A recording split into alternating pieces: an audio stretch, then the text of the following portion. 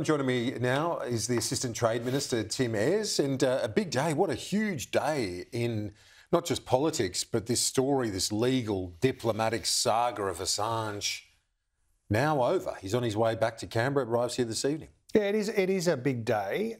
It is an achievement of the government. I think we're talking about this recently. The approach that Prime Minister Albanese has taken to this question and to the release of a number of other Australian citizens who have been high-profile cases has been a victory for patient diplomacy and leadership, advocacy at the officials level, but also leader-to-leader level.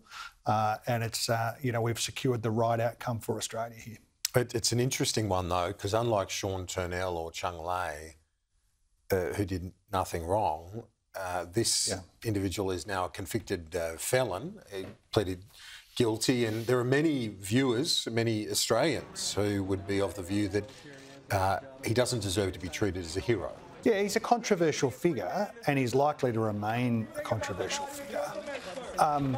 And you're right, there are different merits that attach themselves to these different arguments. You know, Sean Turnell, working with the people of Burma and the institutions there to make Burma a better place and lift their economic development, unjustly in prison. Chung Lei in prison in China.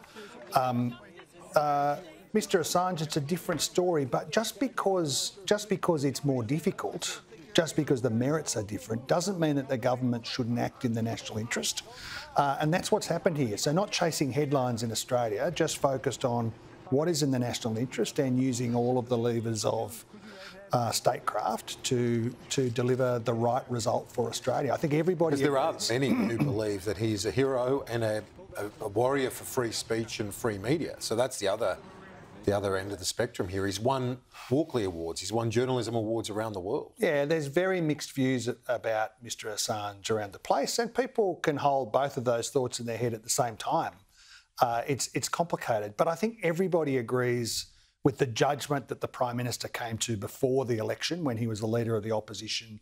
That was that whatever you think about this, it has gone on for far too long, and it was the right judgment with the right approach, including leader-to-leader level dialogue. The Prime Minister raised this directly with President Biden. It was the right thing to do, and it's delivered the right result. Yeah, certainly. I think many would agree with that enough's enough. A decade and a half incarceration. Even if you have strong views that he'd done the wrong thing, I think most people would accept that it has dragged on and on and on, and it's a hard thing to do to bring this to a conclusion.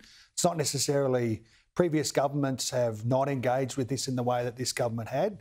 We've done the right thing, in my view, brought it to a conclusion, and we're seeing the evidence of that now. Generated a lot of support across the political spectrum.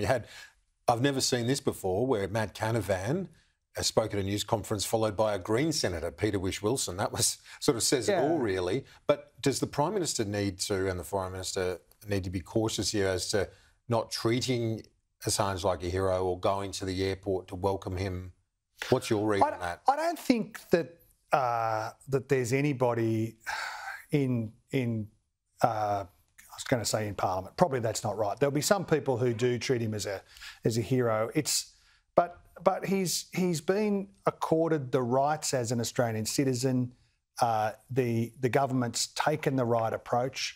I don't know what the plans are in terms of how the rest of the day plays out. I think it would be strange if the Prime Minister didn't meet with Mr Assange. I mean, this has been an achievement of the government. He's raised it directly with the President of the United States.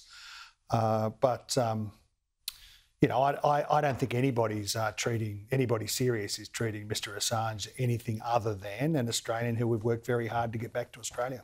I wonder if he's an Origin fan, because it is Origin night tonight. So, on a light, he'll be back in time for that kick-off. It is Origin night tonight, and I'm back on much more comfortable territory, Kieran. That's right. I'll be watching that, as you will be. Now, the CPI number, sorry to take you off comfortable territory, because that's pretty uncomfortable, isn't it, for the government and the RBA particularly? I think the Prime Minister and the Treasurer we've been at pains to be really clear about this issue over the last 2 years. Inflation, we inherited a very difficult position in terms of inflation.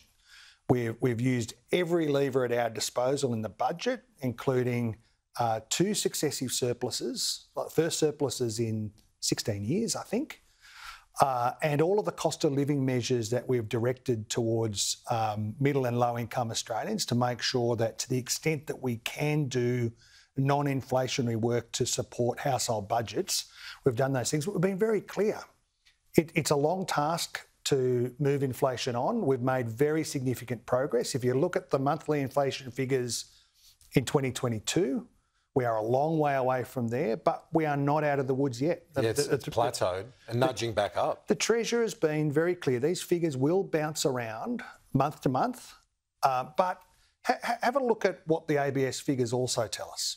They also tell us that if we had not taken the approach to energy bill relief and to capping prices, to capping the growth in prices, that inflation would have been much higher, opposed by Peter Dutton and the opposition. If we had not taken the approach on Commonwealth rent assistance, while rents have risen, they would have risen much, much more. So our measures have been the right thing in fiscal terms, put downward pressure on inflation. They've been the right thing to support households, but they've also had a direct downward impact on inflation, and we're just going to keep on with that task. We're very clear with Australians, it's not over yet, but we're heading in the right direction. Assistant Trade Minister Tim Ayres, thanks as always. Good on you, Kieran.